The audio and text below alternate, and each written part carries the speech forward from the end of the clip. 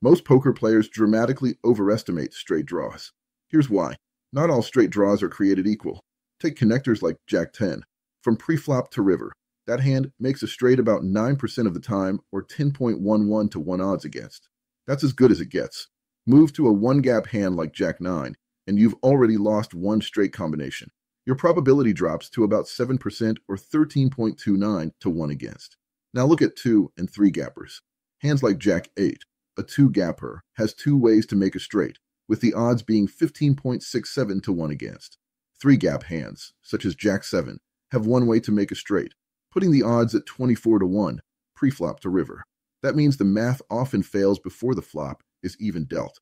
If the pot odds don't justify the hand odds, calling is a long-term losing play, no matter how close the cards look.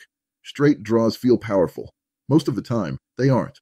If you want to see how this math plays out street by street, watch the full video, Straight Draw Math in Poker. Link is in the description.